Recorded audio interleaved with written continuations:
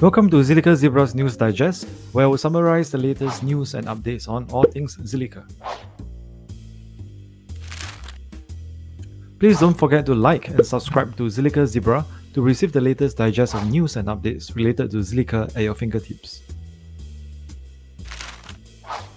Zilliqa Wallet is open and trading has begun on Bittrex.com for US citizens.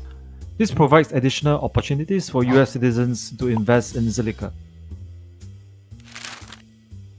Zilliqa's Chief Commercial Officer Colin represented Zilliqa in an interview with Digital Currency Summit, where he spoke about Zilliqa's vision, how tokenization will change the world, and more.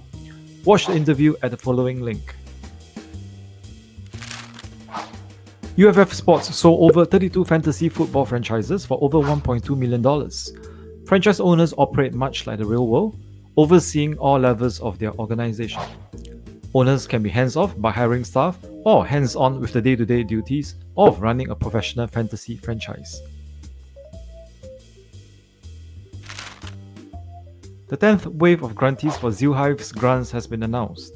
They include exciting projects such as Demons, a centralized collectible NFT metaverse on Zilliqa blockchain, Unmarshal, an on-chain indexing protocol, and Recap Token, a decentralized news and content management system. Check out all of them at Zilliqa's official blog. Twitter user Who Let the Dust Out did an impressive infographic of the Zilliqa ecosystem. While it is not exhaustive, it gives a very clear view categorized by the core, DeFi, wallets, and collaborations. To see a clearer view, check it out in my YouTube description below. Last but not least, Zilliqa has provided a chart which shows the key catalysts at certain points of the past year which might have led to spikes in fees. This shows how the team is working to boost on-chain activity. That's all I have for this edition of the Zilliqa Zebra News Digest.